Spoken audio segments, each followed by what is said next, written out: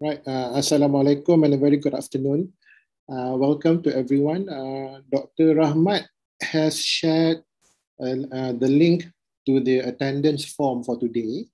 So before you start, if everybody present could log in your particulars to the forms, that is much appreciated. Thank you very much.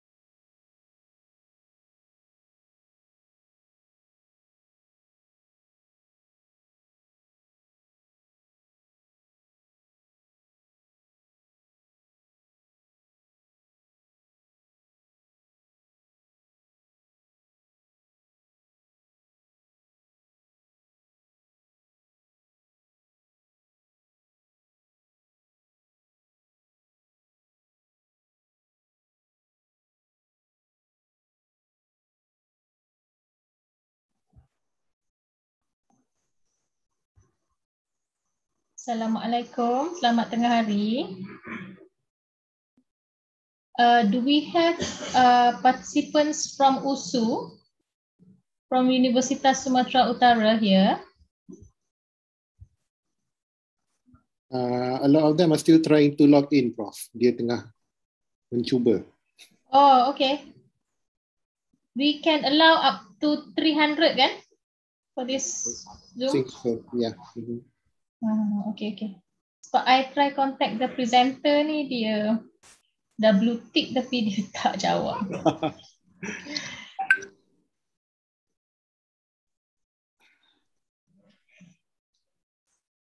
I see a few names from USU already logged in, but I cannot find the presenter. Sekejap lah.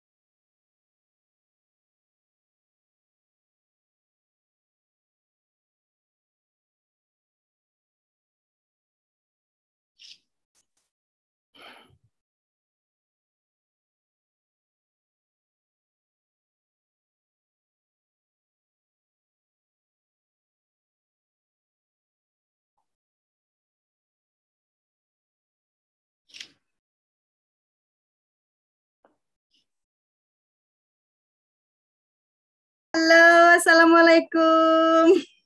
Waalaikumsalam. Sorry, Dr. Suhainizam. Miscommunication with Miss Eti. Okay, so Dr. Ika dah masuk dah ya? Ya. Okay, great. In that case, saya rasa kita boleh start lah. Alright. Okay. Okay, Assalamualaikum. A very good afternoon. Welcome to everybody to our to the Department of Community Health CME session. Today we are very honored to have our colleagues from Universitas Sumatera Utara who will also be participating in today's CME session. Thank you very much for agreeing to be part of this program today, and hopefully this will open up the avenue for future collaborations between our institutions. Okay, so let me start. Saya mula dengan menjual 3 rangkap pantun. Okay. Hari Sabtu ke Bukit Tinggi, singgah Sabanta di Kota Baso. Ibu dan Pak dosen nan ambo hormati, salamek siang jo salamek basuo. Batang durian banyak binalu, buah nan masak jatuh dahulu. Acara seminar nan ditunggu-tunggu, ikolah masanya mencaliaan ilmu. Dan last sekali, kuciang mengajar beruang angso. Angso tabang ke kuciang menyambar. Untuk Pak dosen jo kawan lainnya, izinkan ambo membuka acara.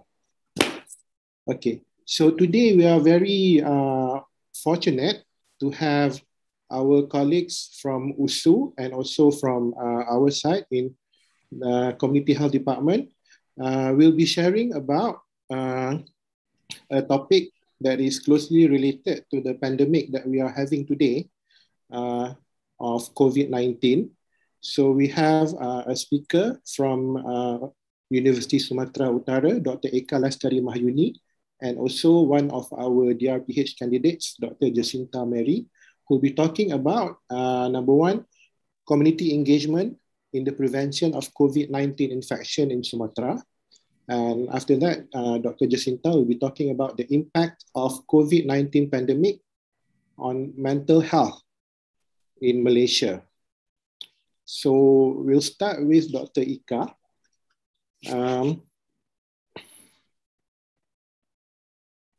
Dr. Eka Lestari Mahyuni, she is a lecturer in the Faculty of Public Health, Universitas Sumatera Utara, and she started teaching there since 2005 until today. She teaches subjects about ergonomics, worker nutrition, agriculture, health work, industrial psychology, hospital occupational safety and health, the impact of work environment such as pesticides use, physical hazard and chemistry hazard. And her areas of interest in research include welding worker, pesticide use, hospital-acquired infections, and all about design and macroergonomics. Okay, with concentration related to occupational safety and health, ergonomics, and pesticide toxicity. So today, Dr. Ika will be talking about community engagement in the prevention of COVID-19 infection in Sumatra. As we all know, if we empower the community, they would have greater awareness on what are the things that they need to do to prevent the spread of COVID-19 amongst the community members. So it is good that we can share the measures and the initiatives that has been done in Sumatra towards this aim. So Dr. Ika, whenever you're ready, the floor is yours. Okay, thank you, Dr. Suhainizam. Assalamualaikum warahmatullahi wabarakatuh. I'll be grateful to come here to talk with you and share about community engagement, of course. Saya hormati ya ketua jabatan daripada community ini, Bapak Ketua Jabatan Profesor Madya Dr. Rosliza and Manaf, dan juga pensyarah-syarah jabatan dan pelajar-pelajar di jabatan community medicine ini. Okay, give me the time to share my screen.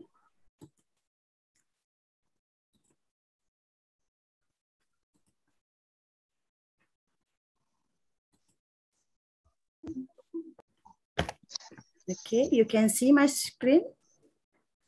Ya, boleh. Okay. Yeah. We start about, today is talking about community engagement in the prevention of COVID-19. Yeah. And in the session, I will talk about 3 parts. And the first is about COVID-19 trend condition, community engagement, and community engagement determinant. And today is about community engagement. And we know today we make it in relation with the pandemic COVID-19 trend condition. And the first, I want you to know about the condition in Indonesia is different in here. And the difference is from 1 year that we have passed the COVID-19, we have the different name source of variant from COVID-19 that we WHO divided into from 2000 and 2000, yeah. Whereas the Alpha, Beta, Gamma, and Delta are the WHO variants of concern. All of these variants were first detected in countries that have weak control over the spread of COVID-19, like Indonesia, or maybe namely in UK, South Africa, Brazil, and India. The variant that dominates positive cases in Indonesia is Delta variant, yeah, where the tag was found in Jakarta and Palembang. Its nature is easily contagious and make it quickly spread to 16 provinces, thus overwhelming the health system in Indonesia. The spreading is getting out of control, so the potential for mutation will eventually give the new variants that are detrimental to society. Until in December 2020, a new variant Lambda had been found in Peru. The spread of this virus, of course, it will bring the mutation that is known by conducting genome sequencing, with an increase in test sample from 200,000 to 400,000 sample per day, and the government has established 12 laboratories under the auspices of this research. And then the rules has regarding testing in Indonesia. Actually, it's adequate, but their implementation is not optimal. The number of the testing is limited in here. Tracing still weak and quarantine is still weak. So there is always a gap between the rules and implementation. So I think to prevent the creation of new variants of virus, potentially it's more virulent variants, it's spread in the community by restricting movement and complying with all health protocol. In addition, self-isolation is not only carried out by residents who come from abroad or infected with COVID. Then I know you all have known about the typical progression of COVID-19, because this is about how the spreading and progression COVID in the body. And you are the medicine, of course, very known about and experienced about this. And the spreading and progression in here make the data or the number of cases and COVID in the world is increasing in significant. Confirmed today from August 2021, there is confirmed cases in 203 trillion, with death in 4 billion. So our death rate is 2.1%. And in Asia Tenggara, we have found that in 39 and 489 billion, and that in 599 billion. So the death rate is in 1 and 5%.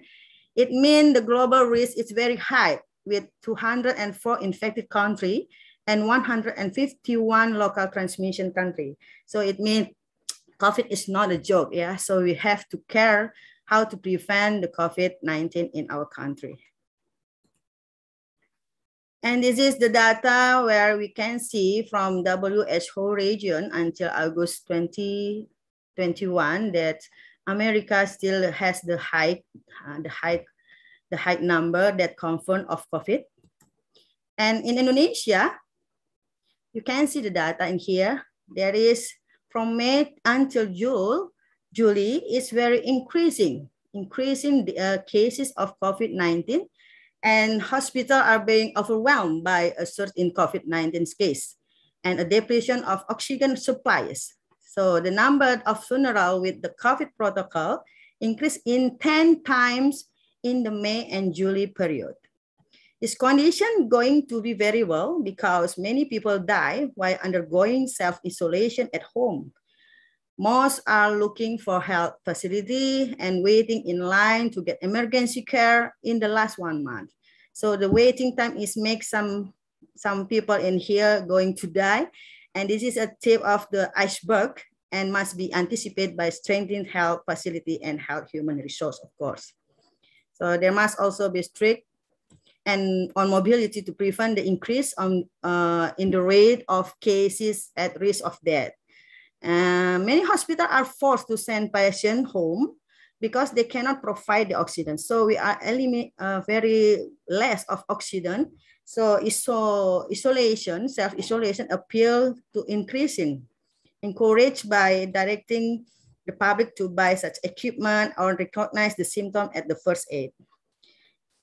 In here, because the increasing is very significant, so the bed occupation rate for isolation room and critical patient always reach 100%. And some hospitals set up emergency tents to treat patients who are still queuing up. In fact, many doctors are in self-isolation, unable to practice, and even die due to exposure to COVID. So in here, you can see the province that's very high in Sumatra is at the first, and in Sumatra Selatan and Aceh. Although in this session, I will giving the information especially for Sumatera Utara later. Yeah. And we know at 13 July 2021, Indonesia getting the #1 in the world with the death case. So it is very ironic and very need to care, very need to prevent and do something action if to decrease the COVID-19 cases number. So what is the solution? Maybe in here, we, back to the topic, we talk about the community engagement, of course, about the prevention of COVID-19 in Sumatra. Based on the data, the community in Sumatra is very unique. If you know, Sumatra is one island in here and so many provinces in here. Sumatra Island is the island consists in 10 provinces, 34 cities, and 110 regencies. However, for our study this time, we will focus more on condition of the community in preventing COVID infection in North Sumatra, especially in Medan City. If you know about the North Sumatra, it is located in here, yeah, with Danau Toba is the famous place in here. And North Sumatra is at the cross of position of West Pacific Trench. Yeah, of West Pacific Trench. And then, sorry.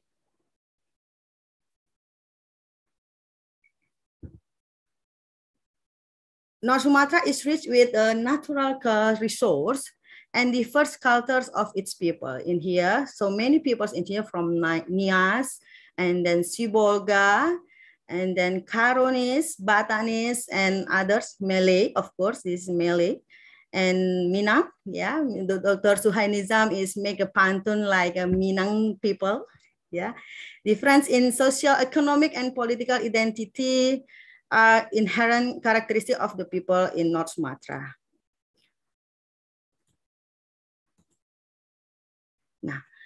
How about the COVID in North Sumatra? The case in COVID in Sumatra has a significant progress step where we found at 14 July 2021, we have more than 800 cases, and it increased by a week in 77.4%. And we get the highest in 28 July to 2021 with the case, and increase again in a week, just in a week, we have get the cases in 2036. And we can see the population in here because the increase of the COVID cases in here because the low awareness of the community in comply with health protocol triggers and increase in cases. It's ironic because there are still many people who celebrate weddings, maybe gatherings, recitation, and come to be the takziah, yeah, mungkin we can say like that. Increased number of in Medan or in Sumatra makes the governor more seriously and concerned to prevent this with tightening of treaty, yeah, require health protocol and impose restriction by implementing PPKM. PPKM, we cannot do like another country like lockdown because so many variables that we can talk in here, but we can make the restriction with PPKM. Okay, now we talk about the community engagement. What is the community engagement? Community engagement is same like the community or social or civil participation. So so in here, the key word is about the participation, of course, about the community participation. It is a process which individuals take part in decision making in the institution or in some programs or environment that affect them. And in active voluntary involvement of individuals and groups is changing problematic condition in communities and influencing the policies and programs that affect the quality of their life and their life of other residents. This is about the community engagement and the participation in here. To reach the effective community engagement, of course, we have to do something and have the same vision in here. So to build the engagement in here, we have to listen another or understanding to each other so we get the good communication to reach our purpose or our objective to solve some like the prevention in infection of COVID-19. So when we talk or when we join with another people or we're together with our worker or anything, we will find about the wants, about the needs of somebody and how they are make a decision. And three parts of this will bring the participation of community to engage. And then it means some community in here will be to be an agent, yeah, an agent into or to solve anything about how to prevent the COVID-19 infection. That is about community engagement. And in Sumatra, of course, in Medan, yeah, we have so many found the participation or community engagement that have doing by the people in Sumatra, like, and we can divide it into 5. And the first is about self-medication. So the people in Sumatra always very clever, I think, make some herbal medicine. So they always drink the herb or maybe drink the milk like soya milk or eat the herbal supplement and infuse water and etc. It is just for bring and build their self-medication to protect and to increase their immunization, yeah, body immunology, yeah. Sorry. And the second one is about self-prevention. Yeah, community in Sumatra also make something activity to prevent their from COVID spreading or COVID exposure, like doing vitamin consumption or maybe sunbath and stay at home, get isolation to reduce the exposure from the environment. and then provide COVID prevention and tools equipment to maybe there is to be the early where they are find the little symptom of COVID, and body protect, exercise like going to bike, yeah, and doing their personal hygiene in daily. It's about their self-prevention and the action that engage in people of Sumatra is they are make some self-regulation. In here, they are with their own, they doing their health protocol in the best, and then going join with vaccination, or maybe with follow the government doing the PPKM, and then doing rapid test swab and or screening. They are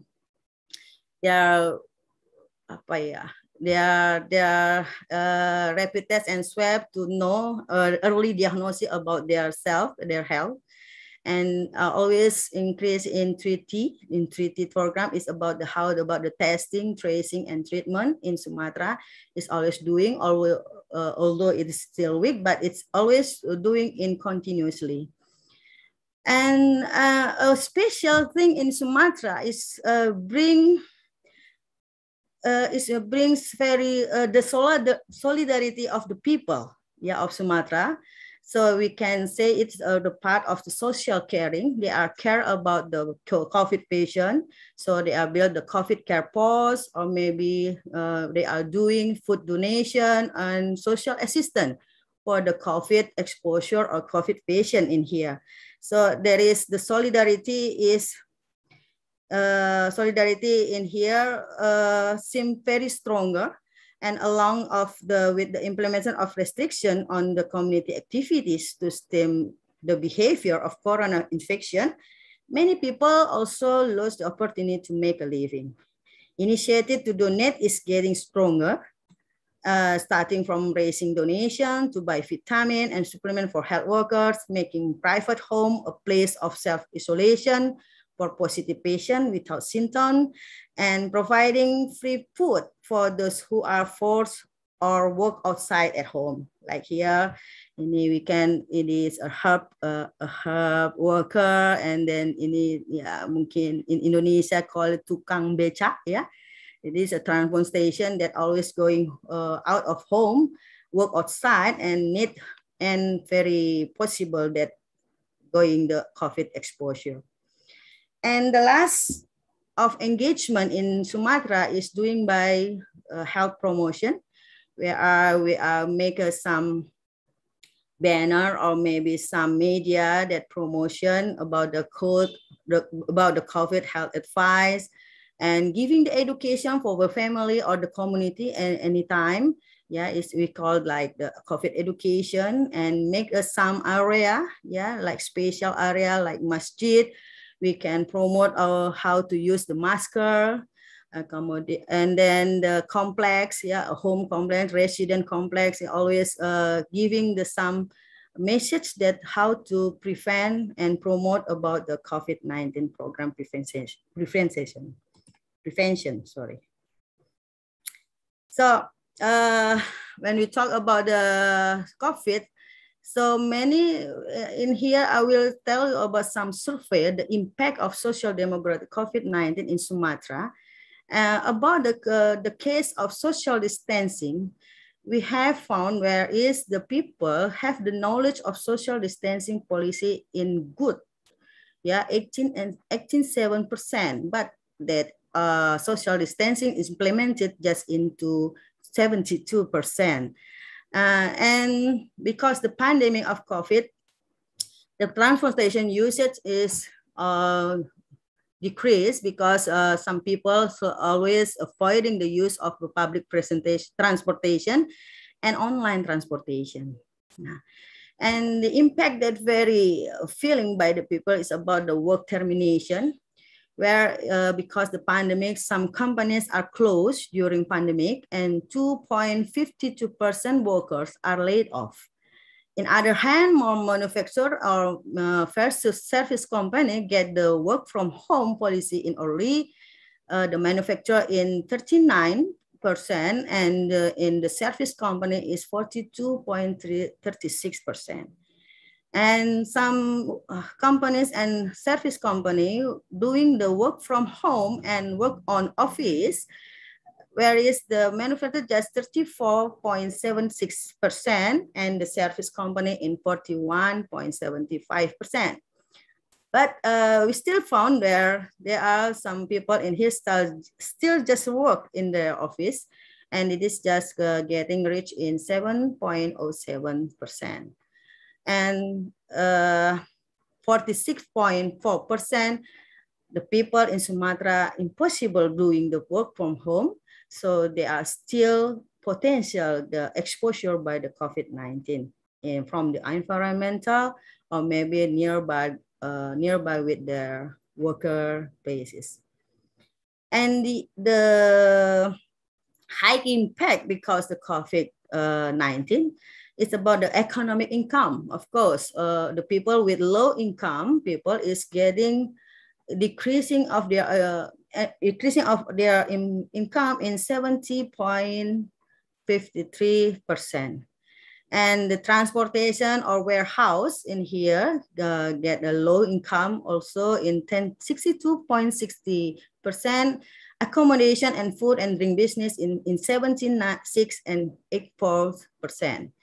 And beside this, the expenditure increase in 56%. It's very, very terrible, very makes some people in here lose about their power to live and is confused how to do to solve their problem in their house or their family. And the data said from the survey always about the frequently of people wash their hand is more doing by women, yeah, in 84% than the man, yeah, 75%. So it is a good awareness about how always to wash their hand, and then of course also to how to using the masker if they are going to outside, and choose the effective choosing to stay at home for self-isolation to reduce and to reduce the exposure of COVID-19. This is some survey that we have known about the Sumatra, and then communities concerned in here bring the people in Sumatra going to the mental health also. Yeah, and this is the data you can see where they are in 50 till 80 have the worried about the COVID-19 spreading or exposure that comes from media announcements. So in here, the people get the information about the COVID, and they are very worried about the effect, but they are confused how to do the prevention by themselves. And then about their self-health and family health, so it is makes some worries from the individual or family how to protect themselves and to reduce the exposure from COVID. And then the worries when go outside, this is the feeling that communities feel in Sumatra, and bring to make somebody using the masker. And you know, in the period of June to 2021, there has been a pandemic fatigue in here. So the endless pandemic has left most people exhausted so much that they don't care about the risk and consequence of their action. Society in here has reached herd stupidity, not leading to herd immunity. And the spike in COVID cases does not only occur due to the character of the virus, but also about the human behavior in here. For example, the behavior is come from officials who underestimate the pandemic and people who ignore the health protocol. Even today, there are still many people who question whether from COVID-19 really exists, or is it just information on television? There is a question that always pass at their brain. And at the first, people who obey the health protocol were loud and ridiculed by they were using the mask. Over time, because of the frequent sound of ambulance sirens near their home, and people began to comply with wearing masks.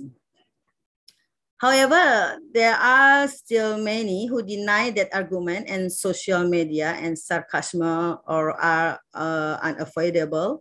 And the pandemic that has been going on for more than 18 months, it has exhausted the people.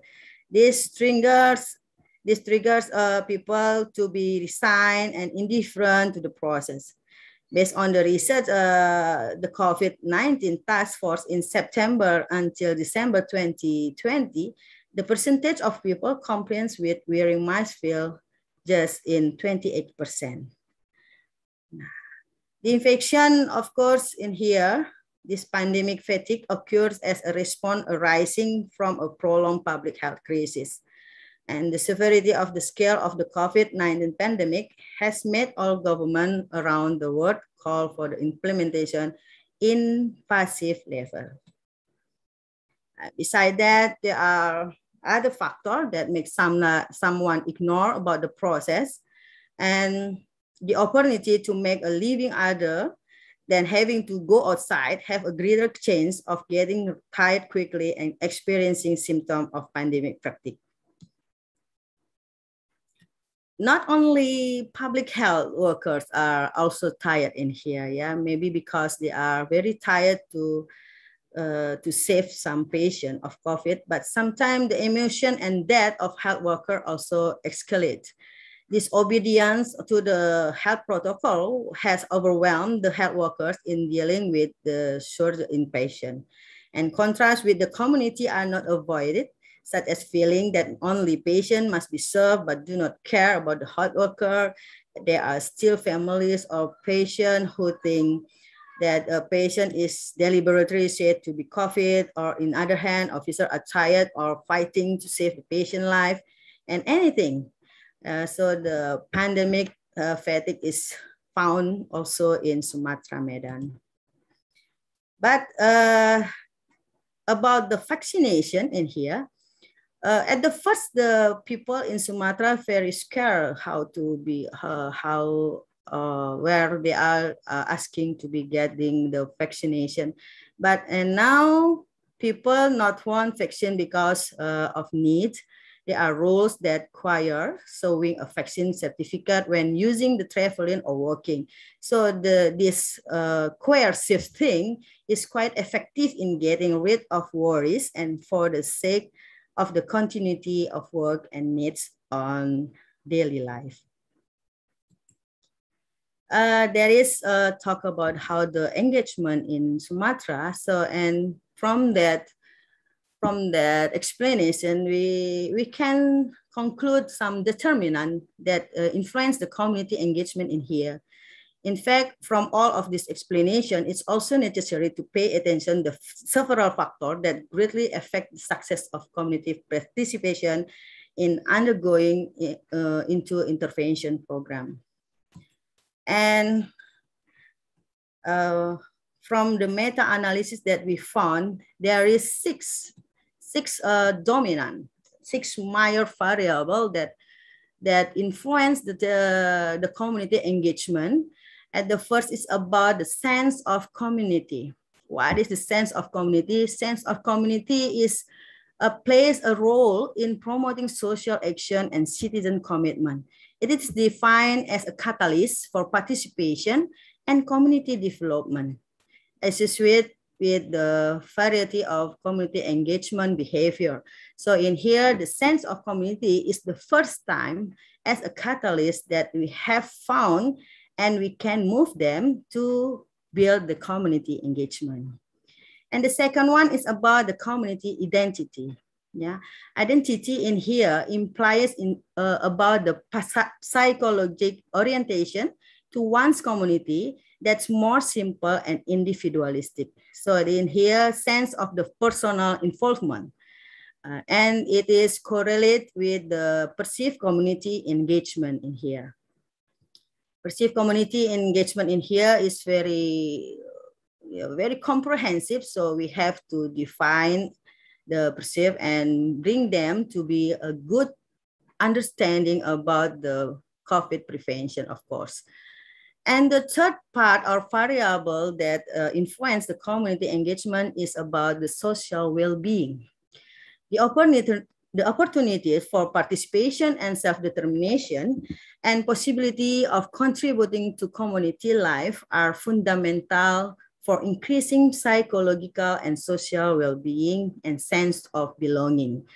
So the social well-being, it's a relationship between participation and sense of the community, like life satisfaction, loneliness, or others that always to be our based to the needs and wants of the people and how they are to be belonging and going to life in any time and in long time.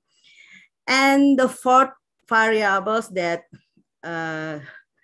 influence the community engagement is about the place identity. It is some important also because Sumatra has a very variance of character. And when we talk about the place identity, is strong relationship between seniors and their neighborhoods as a source of social identity. So there is a part of our identity is given because being a citizen of my city, this is my country, this is my city, it will motivate the community to actively take care of their health, of course, their health or their community health. Yeah. And then the last but not least, there is the variable that important to understanding how to build the community engagement is about the trust. Of course, about the trust in the community and the trust in institution. And here, the citizen participation can only be developed based on mutual trust and between people and institution. And then community engagement in here, about trust in the community and trust in institution, it have a relation even though often controversial. But in community engagement could develop the opposite reason. So people engage because they do not longer trust their institution, perhaps using form or of protest and anti-established participation. So if we talk about this variable or this determinant, it is impossible to discuss participation or engagement without including the construct of empowerment, an active process where individuals, organizations, and communities can act to shape the environments they inhabit, to gain control their life, and to work for social justice. Six of the minor variable is very and we can found because this is always happen in when we are get the community empowerment or community engagement. And of course, the first variable that we have concern in here is about how is the sense of community. So anything intervention we have to, if the sense of community is low, so yeah, we just going find like just a poor management to solve the COVID-19 problem, and we have to change anything to how to define and found the answer or the solution and action, the strategy to bring the community come and think about how to prevent the COVID-19 in good or in well. I think that is my talks today, and I give it back to Mr. Dr. Swasnija. Thank you for your attention in here. Assalamualaikum warahmatullahi wabarakatuh. Waalaikumsalam. Thank you, Dr. Ika, for a very interesting talk. I think a similar situation is being faced here in Malaysia as well, and in many other countries around the world who are battling the COVID-19 pandemic. Okay, so I think we have time for a few questions. If any of the members who are here today would like to ask Dr. Ika any question. Salam, Doctor. Boleh tanya? Please introduce yourself, where you're from, and the question, please. Thank you. Makasih Dr. Ika. Nama saya Khair Hafiz. Khair Hafiz dari UPM. teman saya bilang, you ngomong aja bahasa Indonesia. Kemarin saya tu kuliah di Unpad Bandung, angkatan 2006. But anyway, it's interesting lecture there regarding social engagement in Sumatera Utara. But I have several curiosity to ask. First of all, regarding self-prevention and also self-medication. So I can see that they are actually have some self-medication, taking vitamins, milk, and some other things, and also self-prevention, which is sunbathing. So my question is, how much the government of Indonesia emphasize on the evidence base of the prevention and treatment? Because in Malaysia, when we talk about evidence base, when they are self-treated themselves, and because of that, we can see that people coming to the hospital late, and because of that, they are already in category 4 or 5, and we are actually late in treating the patient. So self-treating without evidence base for us is not really encouraging in Malaysia, but I can see here people are actually being accepted when they are actually self-treating and self-prevention using that method. The second one is regarding this online transportation. I'm not quite clear what is the meaning of the online online transportation that have been mentioned before. Thank you. Okay. Okay, directly, Mr. Suhainizam. Yes, please go ahead. Yeah. Okay, thank you, Ms. Hairil, yeah. For the question about the self-medication, yeah. In Indonesia, maybe I can say in 70 until 90% knowing about the herbal medication or self-medication, because we are known from our parents or maybe from our grandfather or grandmother, yeah, and they are always educate, always using some herbal medicine, and it is like bahasa Indonesia warisan ya, budaya, culture in people in Indonesia. Making the self-medication is about the traditional medicine is a part of the people or community in Indonesia. They have the belief in there. They believe that the herbal or self-medication is, yeah, maybe in medical it's not 100% as a treatment, but it is can reduce some symptom or some symptom or maybe some diagnosis or maybe some feeling sickness or complaint in their body, and we know all the vitamin or maybe the medicine is also produced by using the resource, yeah, about using the natural resource like the herbal resource, like some leaf or maybe some pepper or maybe the garlic or maybe tomatoes, yeah, anything just produced by themselves and make some, what we said, some mixing of herbal that they believe it will bring it will protect themselves and make it clearly, yeah. So it's happened because they are also afraid to be going to the hospital. They are afraid of going to the doctor. They are afraid about why I didn't want to injection in here, because in people mindset, the injection is identical the hospital treatment in here. So they choose how to use or eat or drink the herbal medication to get their self-medication in here. In Bandung, maybe if you have found it in Unpad, Javanese is the member or the people that have the culture always drink the herb, yeah, because they are believe it is usually it is like a tea maybe or like a coffee, but there have the component that can increase their immunity in here.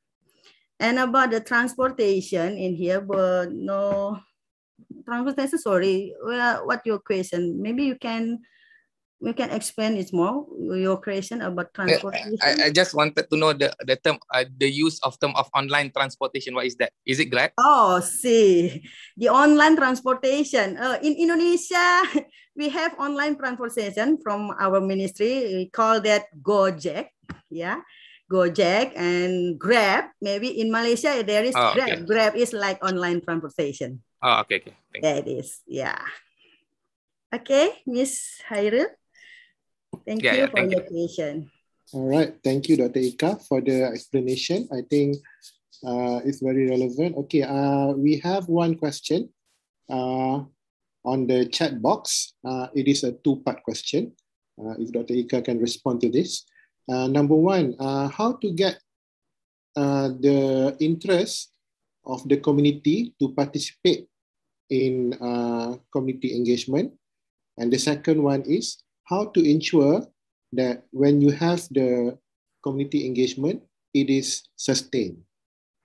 Okay, thank you very much for Ms. Nurliza. It is a good question, yeah?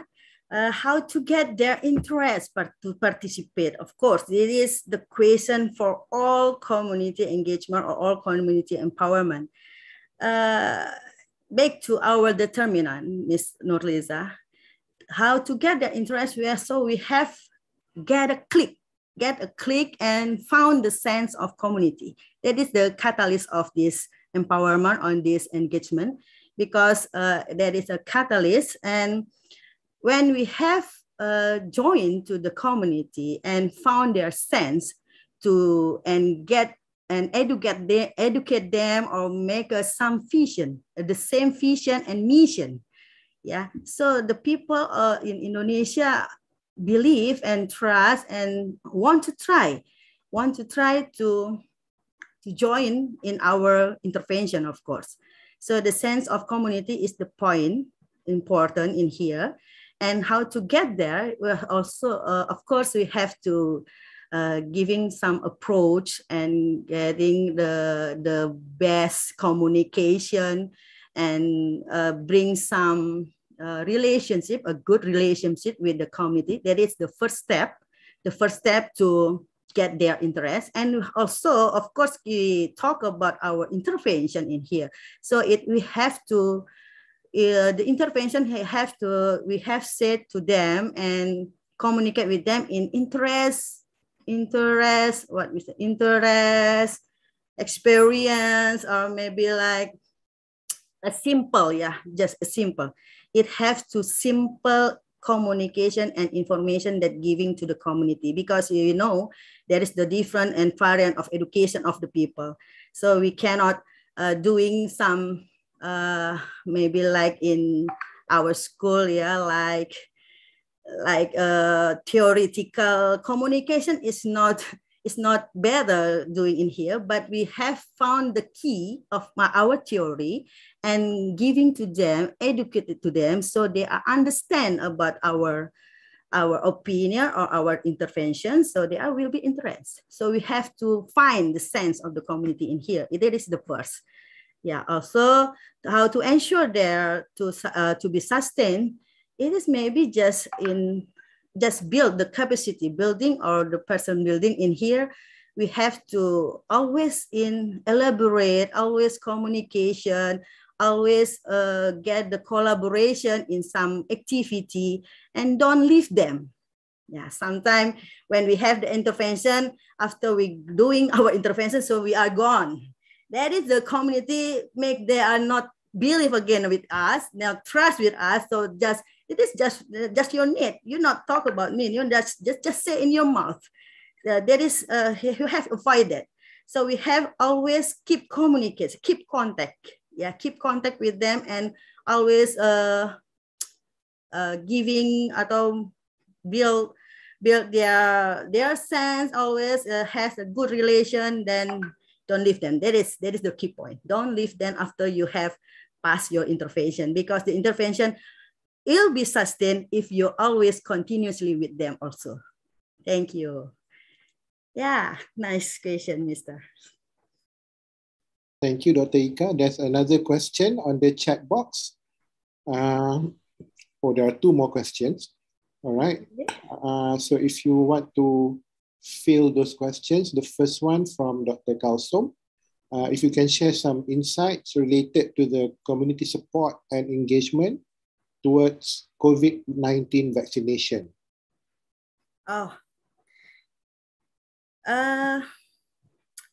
Insight related to the community support and engagement toward the COVID vaccination. Maybe I couldn't show you about the picture or some video about this, but I can say how the vaccination in Indonesia. Yeah, I have told you that Sumatra is the unique person, unique people with a various character. But in Sumatra, how they are insight and support about the vaccination because the in Malay paksaan, sedikit paksa. Tapi bukan banyak ya, sedikit paksa. I mean the people or the community needs to work, needs to going their life belonging, needs to earn their money to live with their family. So the economic status is the first variable or the first factor that some people in Indonesia or in Medan, Sumatra, they're getting vaccination because their needs and wants.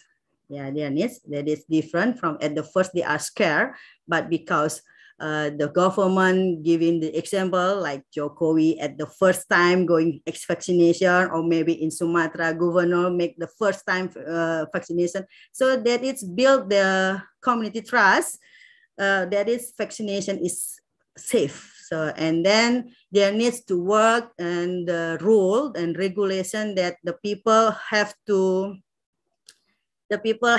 show the letter of vaccination. That is satu paksaan tadi ya, from because the letter. So mau tak mau kata Indonesia ya, mau tak mau saya vaksin gitu, because they need to work, they need to live.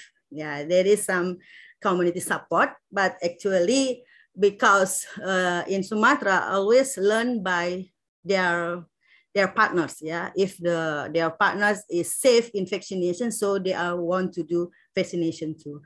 So it is a communication with another partners or the neighbors or the family. It will be built the mindset of the people of community to vaccination in here. Yeah, I think that is Mrs. Kalsum. Thank you for your question. All right, thank you, Dr. Ika. So we go to the last question for the first part of the session, from Muhammad Ikhwan. Does Indonesia government provide financial support to community empowerment program? If yes, how much? And what are the mechanisms to supply the financial fund? Wow. Wow. Maybe Mr. Muhammad will be a leader in government in here, yeah? Actually, I have said to you, Indonesia government provide in here, in 1 year of COVID spreading today, maybe we can just count in here in this just 1 year, yeah? But we always hope that the COVID-19 is finished immediately, yeah? And Indonesia government provide the financial support in here, support to community. Maybe not about the empowerment program, yeah, because that is very complex program. It's maybe in one, we can say it is just one prevention program, yeah, not just empowerment. We cannot divide it just about the community empowerment. But the program is the name or the title is it is about the prevention of COVID-19 infection. So some was part of the prevention in here, maybe including the community empowerment. So the financial in here, yeah, has provided by the government. About the how much, yeah, how much, so I think it is secret, yeah, but not similarly with another country. We can see from the GNP on growth of income from a country. It is not same with Malaysia, with Indonesia, and I think I'm not, I cannot say in amount because it is very, very sensitive, yeah, if I have talked this. We have to know that because there is a government policy, yeah, of course. And what are the mechanisms to supply that is simple. Yeah, in Indonesia or in our presentation before, I have told some promotion in the resident environment. The people make some, we call name is Posko Peduli COVID-19. Yeah, that is Posko, that is one place. So in any environment has the Posko. So anything about the COVID-19, like cases or maybe just symptom or just OTG in Indonesian ini. So they will be informed. Yeah, be informed and that is will be compilated by Gugus Kendali COVID-19 in Sumatera. So there is the person, the power empowerment also about how to treat, how to testing, treat, and tracer about the COVID-19 cases. So the mechanism to supply the financial funds is just very simple, because if we have funds in, this is the COVID-19 patient maybe, so it will be free in anything service in health, and they have free until from they are from hospital until they maybe die and going to back to their God, yeah, and that is just free. That is mean the government provide the financial support in here. And about the masker sometimes and some health protocols and others. Yeah, so Sumatra very serious and concerned about this prevention. I think that's all, Mr. Thank you. Okay, thank you, Dr. Ika, for, I think we'll stop taking questions because we still have another speaker. So thank you, Dr. Ika, for your excellent presentation and also for answering the queries that we received from the members of the audience. So maybe we can take a 5-minute break before we proceed with the second presentation.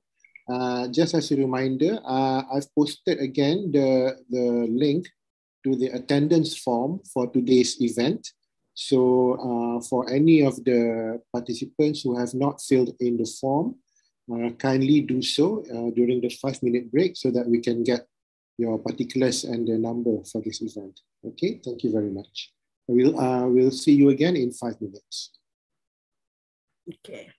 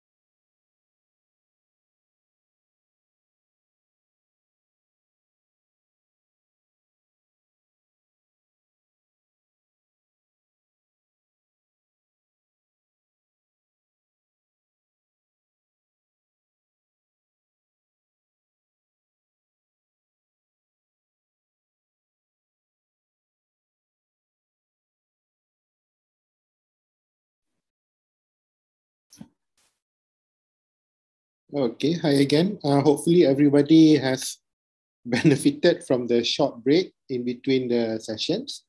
Now we'll continue with the second speaker, building on some of the effects that Dr. Ika has quoted from the prolonged COVID-19 pandemic.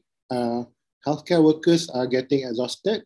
The people are also getting tired and sick of having to adhere to the protocols and the SOPs for COVID-19 prevention. And a lot of them are having pandemic fatigue, and that has an effect on their mental health status. So for the second presentation, it is a coincidence, I think, that our second presenter is an alumnus of Universitas Sumatera Utara. Okay, Dr. Jacinta is currently doing her doctor in public health. She graduated from USU in 2012. After that, she completed her housemanship in Hospital Tunku Fauziah Perlis, and subsequently served in Klinik Kesihatan Batu Kawah, Kuching, and also Klinik Kesihatan Kuala Pilah in Negeri Sembilan before joining our program here in UPM. Currently, she is in her second year of DRPH and doing her residency attachment in Pejabat Kesihatan Daerah Larut Matang dan Selama, Perak. She'll be talking on the impact of COVID-19 pandemic on mental health in Malaysia. So, Jack, whenever you're ready, you may start. The floor is yours.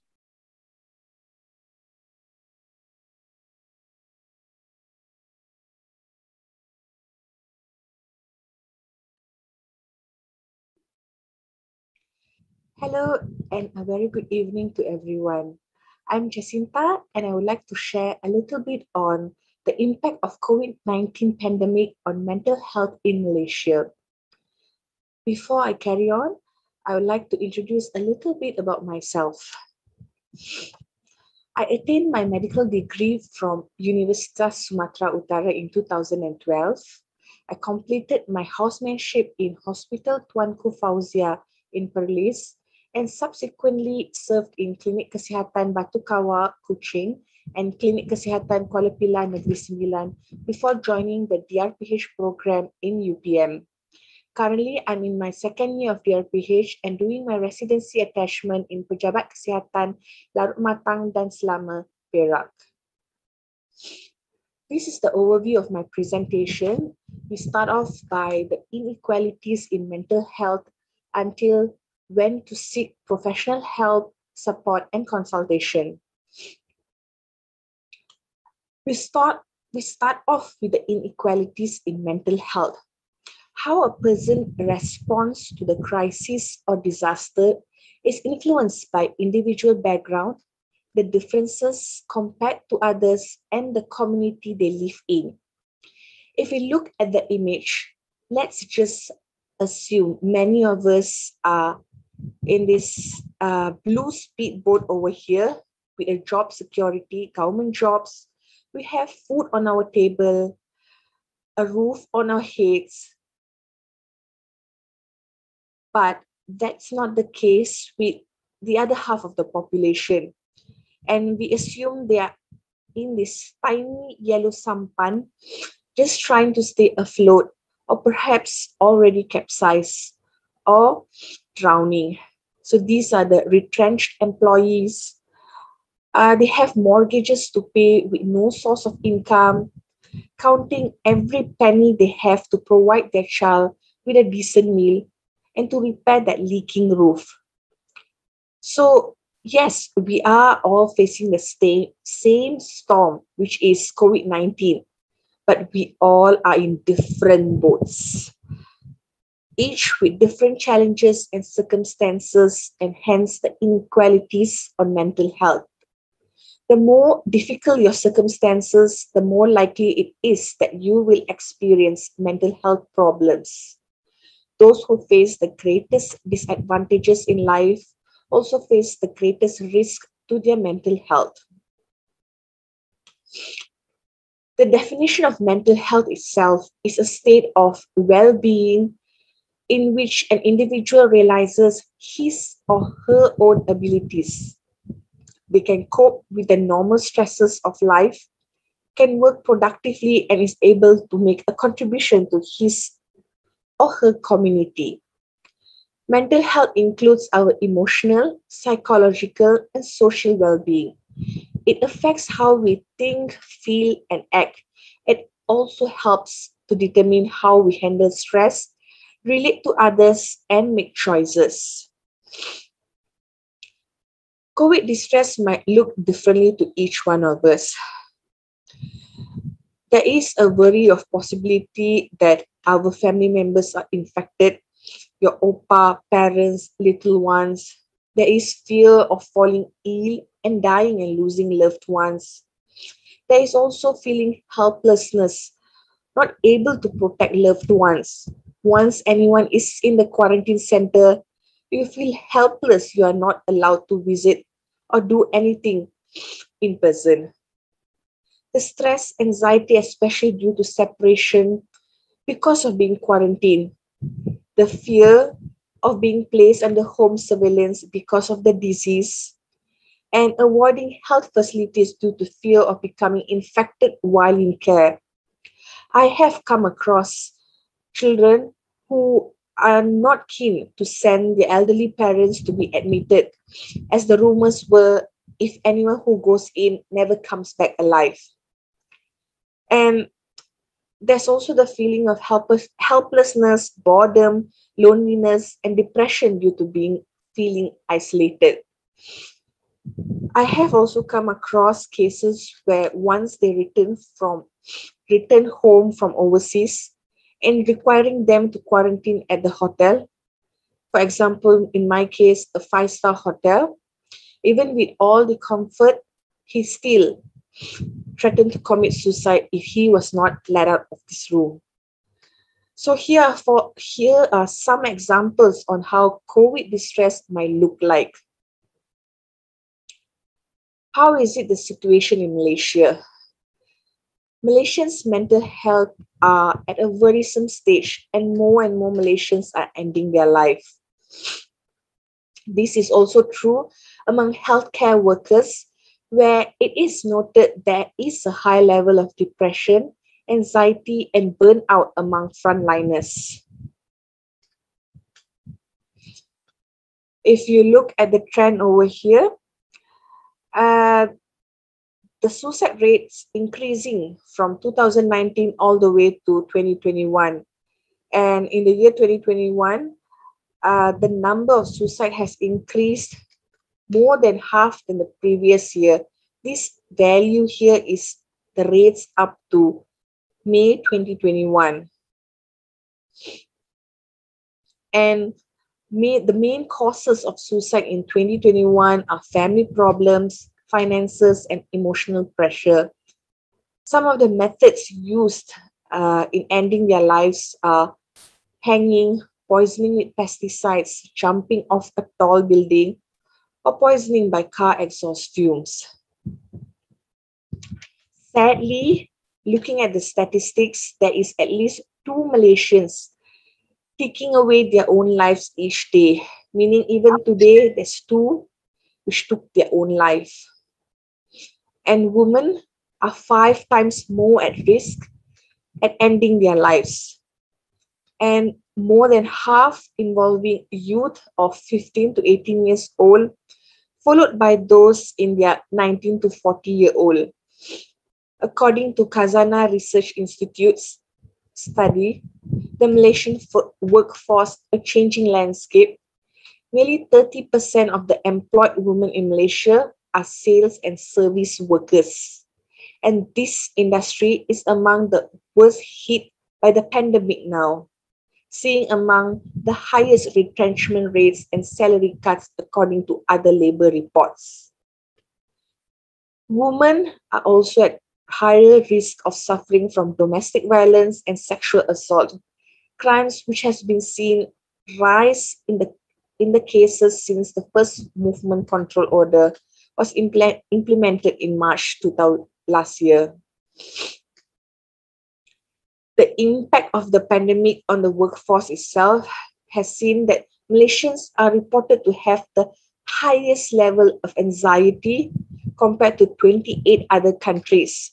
The categories looked into were agitation of employment situation, agitation, the stress due to changes in work routines, and pressure from the family. These studies were conducted among the public in Malaysia after the pandemic, and MCO, which shows there is a significant increase in depression, anxiety, and stress symptoms. So when does worry become a problem? A normal worry would actually help you get what you want, and it solves problems in your life. It's excessive when it leaves you feel demoralized, upset, or exhausted. It gets in the way of living the life you wanted to lead. And if you look at the image here, just on a daily basis, we have a certain amount of stress in ourselves. So as the days goes on, this additional stress, and it increases the level of stress. So what happens if we do not cope with the stress well? So there's avoidance of underlying concerns, prolonged distress, short-term gain, longer-term pain, and worsening of initial symptoms.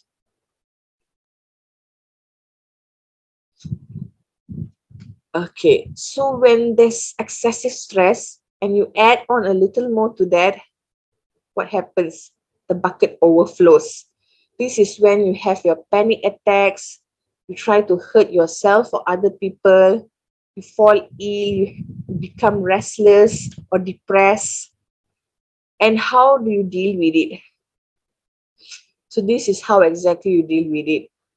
You make holes. Holes in this manner would be how the coping strategies you use to manage your stress, to be in a manageable condition.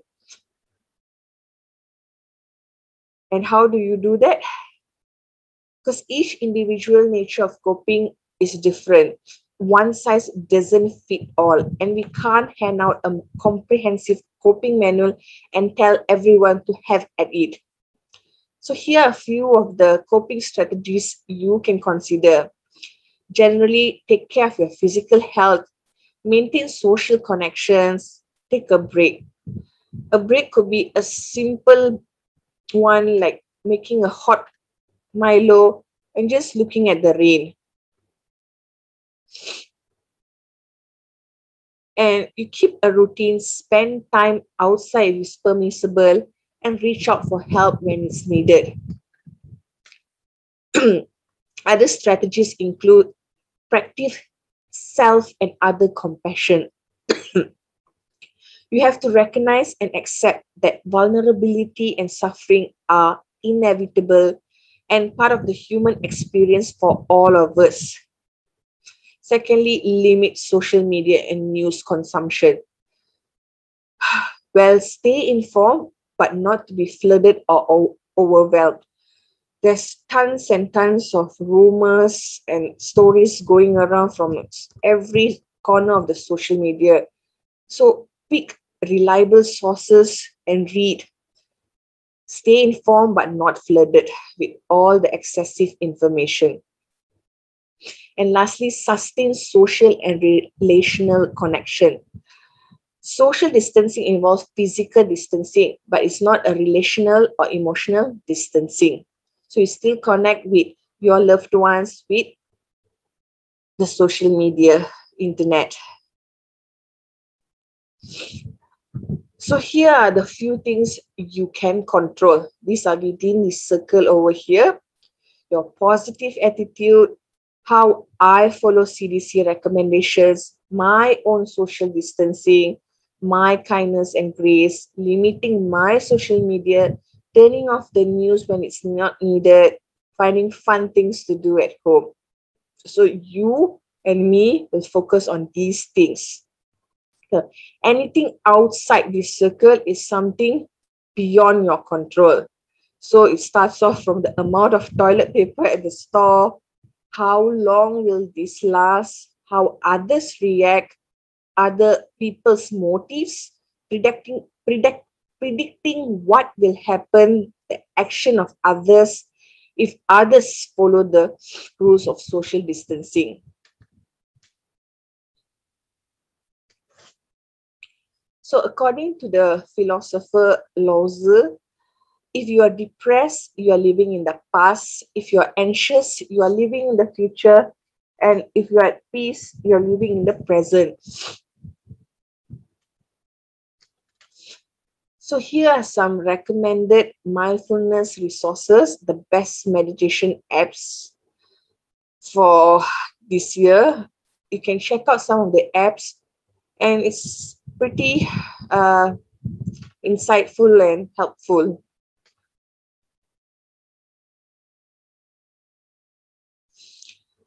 And here are the messages to the general public. Do not refer to people with diseases as COVID-19 cases, victims, COVID-19 families, or the disease.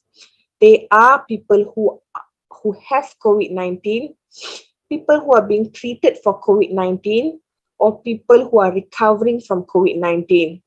And after recovering from COVID-19, their lives will go on with their jobs, families, and loved ones. Secondly, minimize watching, reading, or listening to news that cause you to feel anxious or distressed.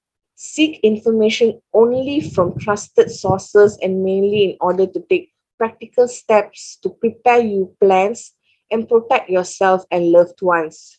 Seek information updates at specific times during the day, once or twice a day. Do not bombard yourself with all the unnecessary rumors.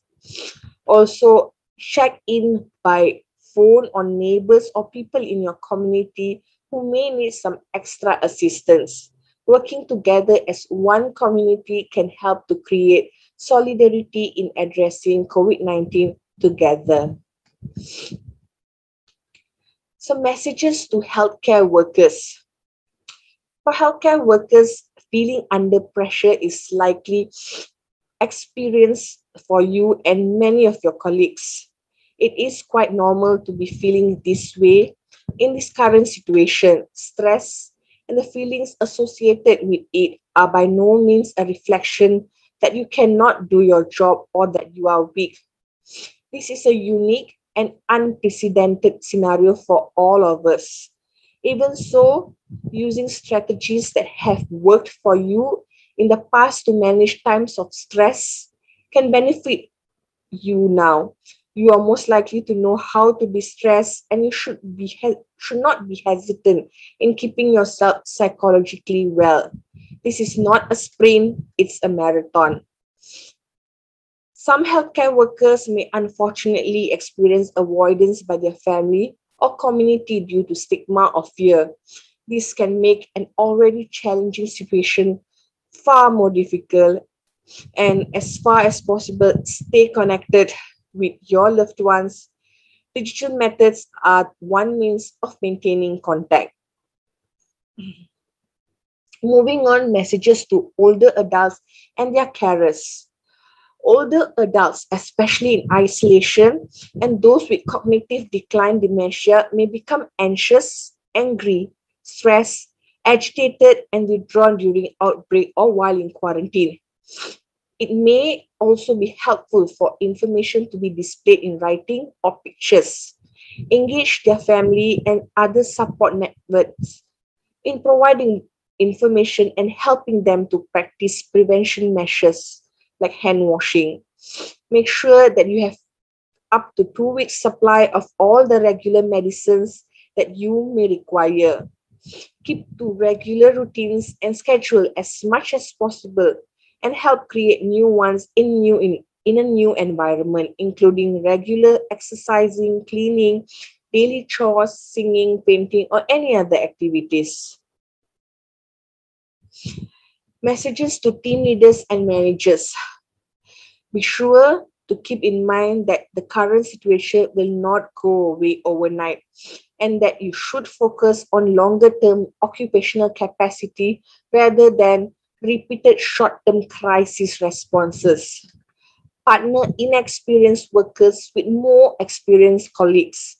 The buddy system helps to provide support, monitor stress, and reinforce safety procedures. Ensure that outreach personnel enter the community in pairs, initiate, encourage, and monitor work breaks.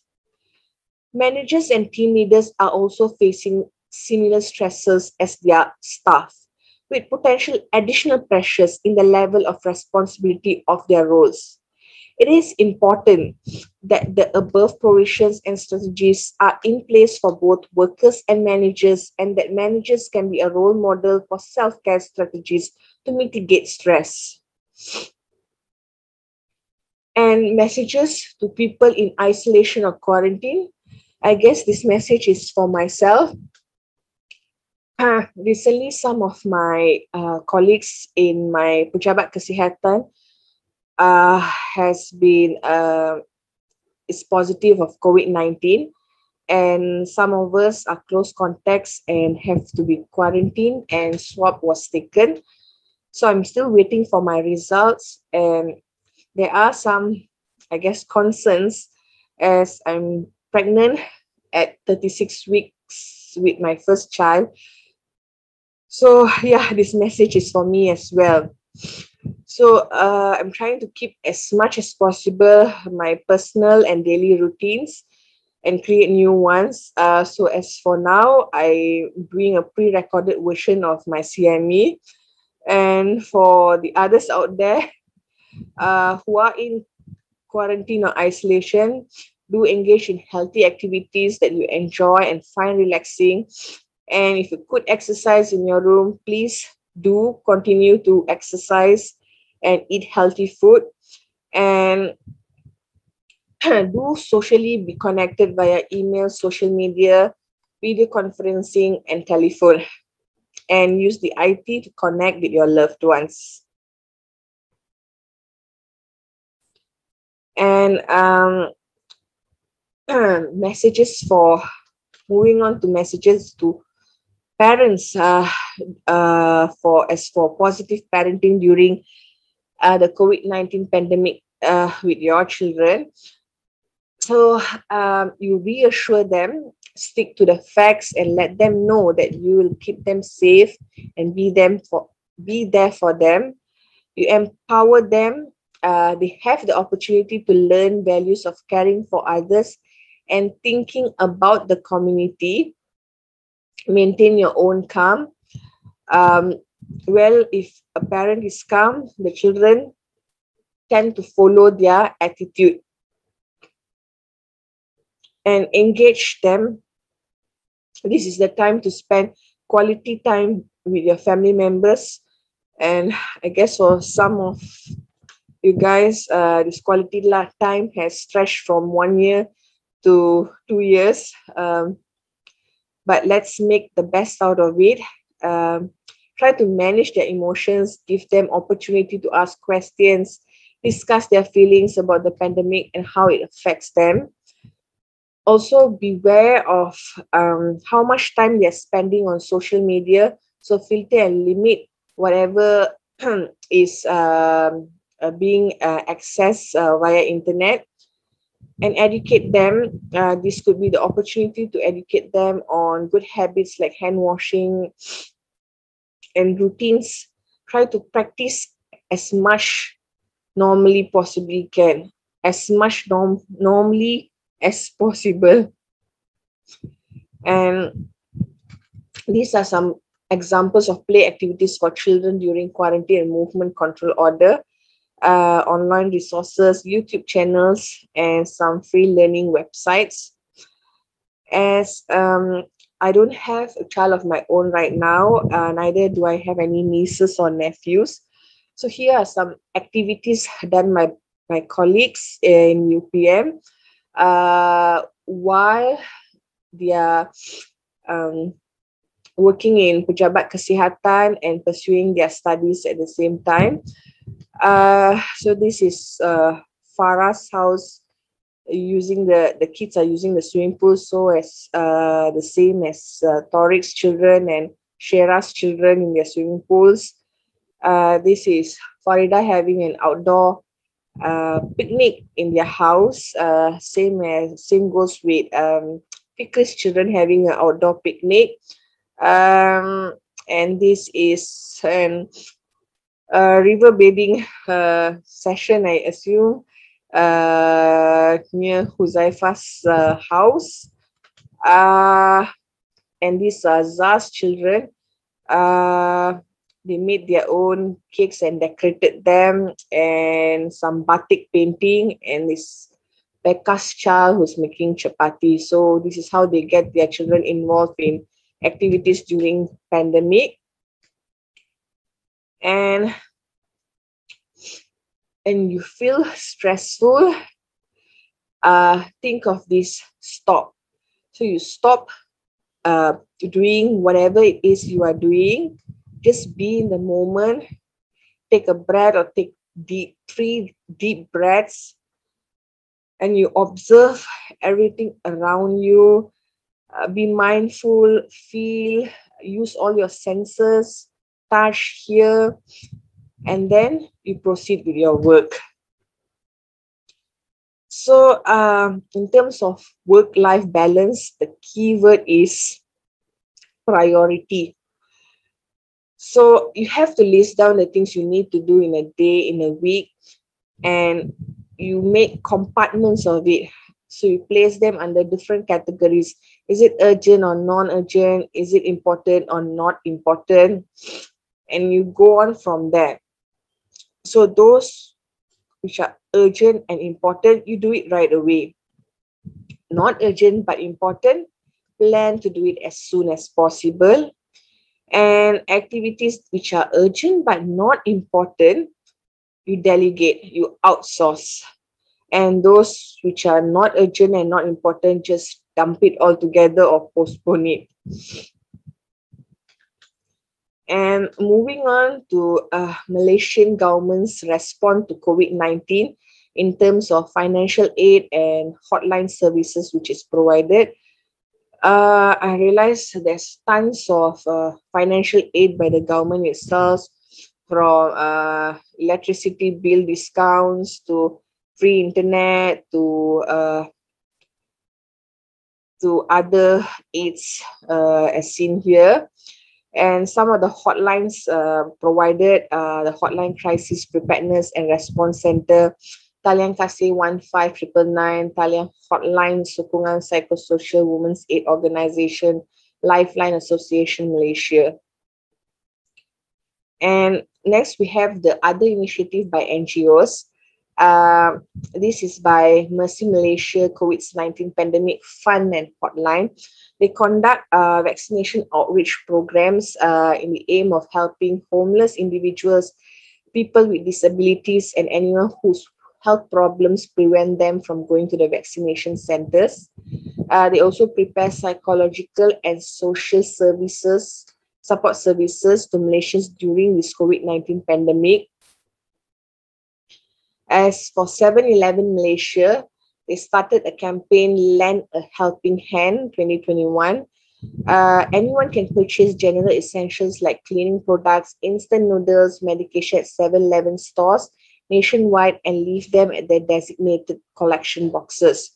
So it will be distributed to beneficiaries closest to respective stores, including government hospitals, medical clinics, other civil service frontliners, charity homes for the elderly and children, public universities, and students' dormitories. Moving on to the NGOs Hubs Emergency Fund for NGOs. This is to support orphanages, old folks' home, refugee shelters, and other NGOs who are struggling financially due to the national lockdown.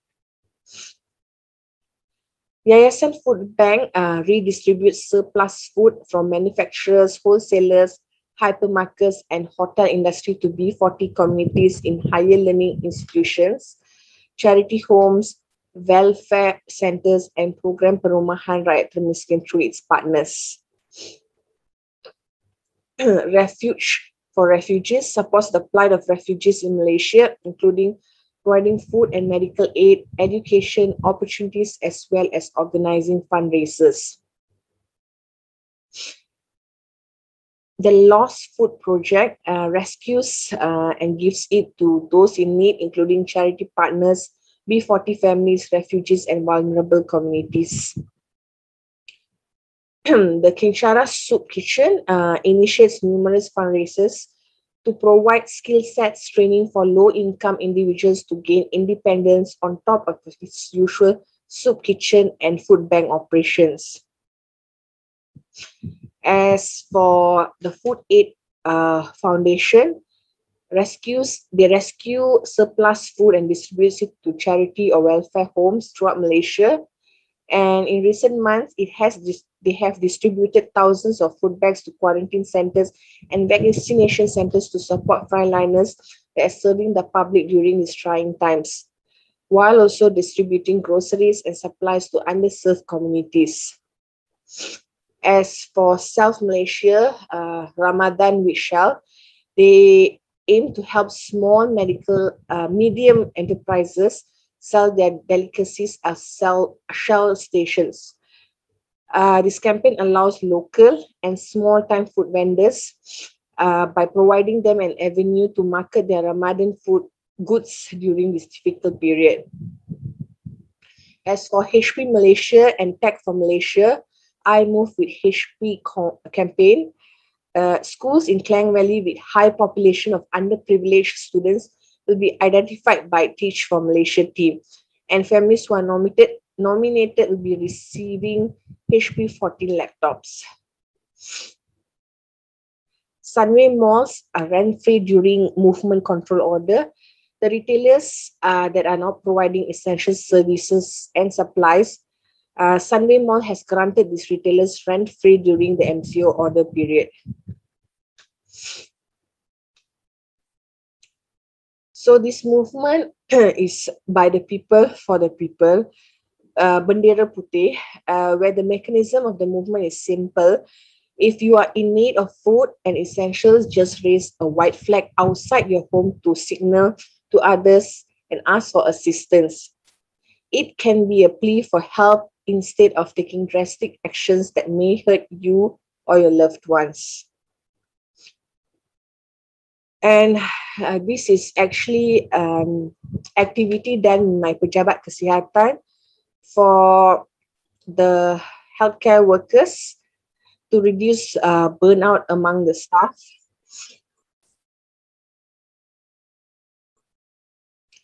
And next is when to seek professional help, support, and consultation.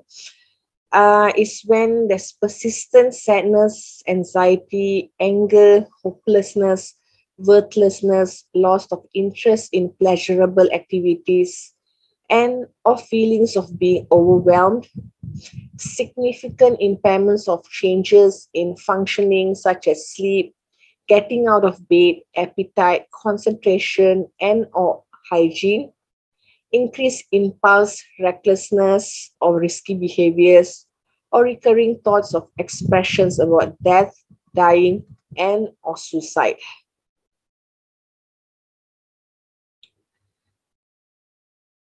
And lastly, don't be afraid to ask for help. All you have to do is ask. Thank you.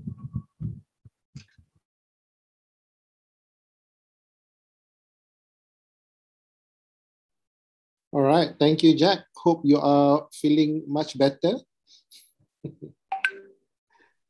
So I think the situation is very similar all around the world. People are getting tired, the frontliners are getting exhausted, and that could give rise to a lot of mental health problems, as illustrated by Jack's presentation just now.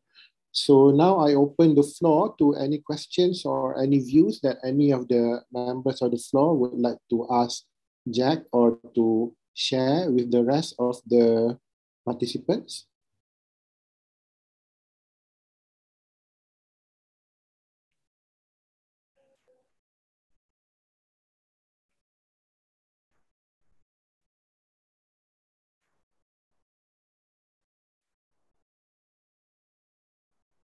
or you can also type it out on the chat box if you have any questions.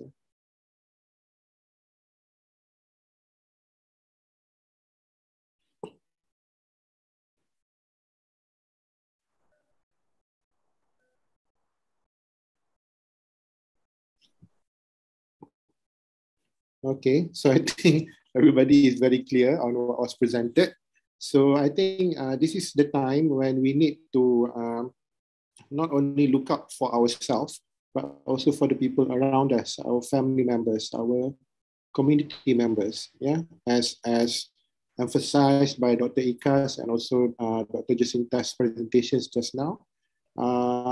We need to rely on the people around us, our family members, our friends, and also members of the community to help each other. Because this has been going on for a very long time and we have no idea when we will be free of this. So it is quite a long time to go. Okay, all right. Okay, we have one question from Dr. Zaid. With regards to social media use during COVID, as the MCO limits social interaction, people may shift to social media for their social needs. Then should we limit social media use as mentioned in your slide? Okay, so Jack, maybe you want to address that question?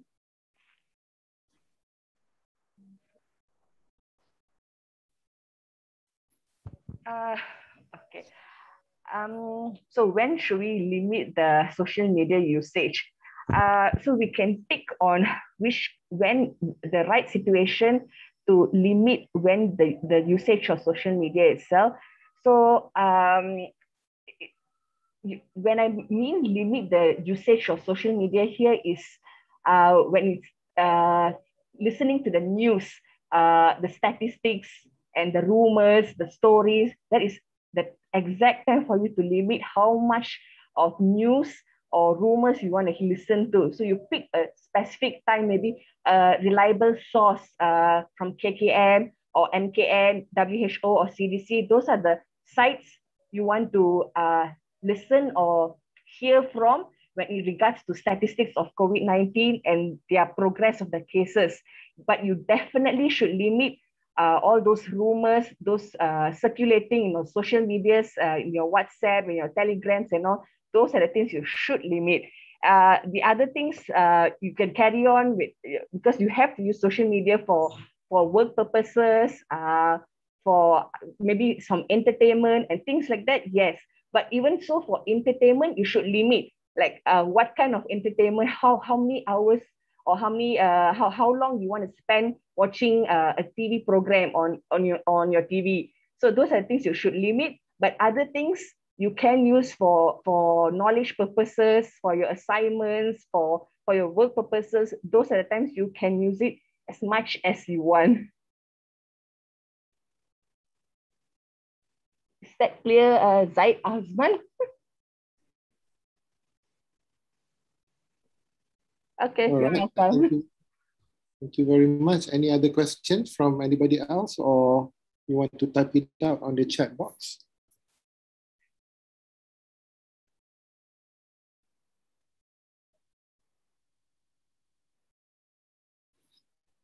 All right, if there are no further questions, I would like to thank both our presenters for today, Dr. Ika from USU and also Dr. Jacinta from UPM. It has been a very informative session, I think.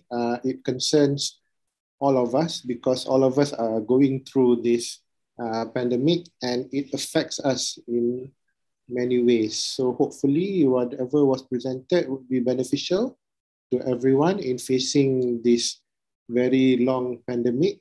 Also, thank you to our counterparts in Universitas Sumatera Utara for joining and participating in our session today.